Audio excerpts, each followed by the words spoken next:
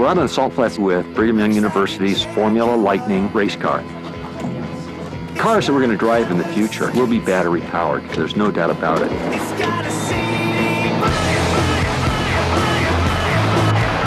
Electric cars are really neat because they make no sound. You just hear the whoosh of the air and the squeal of the tires as it goes around the corners.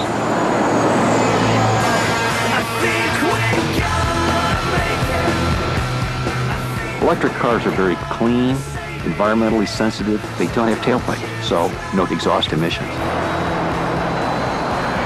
The purpose for the School of Technology is to develop leaders who can solve the technological problems in the future. We don't know what's on the horizon technologically. At BYU, we're developing tomorrow's technology and testing it on the racetrack today.